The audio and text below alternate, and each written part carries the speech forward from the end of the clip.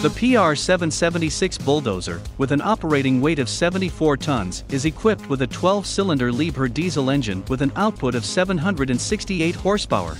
Designed for the toughest conditions in the mining industry, this machine is equipped with blades ranging from 18 to 22 cubic meters. Depending on the job requirements, different operating modes are available for maximum power or fuel-saving operation. The modern hydrostatic travel drive operates smoothly and automatically adjusts the working speed to the load conditions. When involved in ripping work, the rear-mounted ripper can be positioned precisely to enable it to apply great power when ripping out layers of hard rock. Either in heavy-duty ripping work, transporting materials, or grading, the PR-776 is an extremely powerful machine for any application.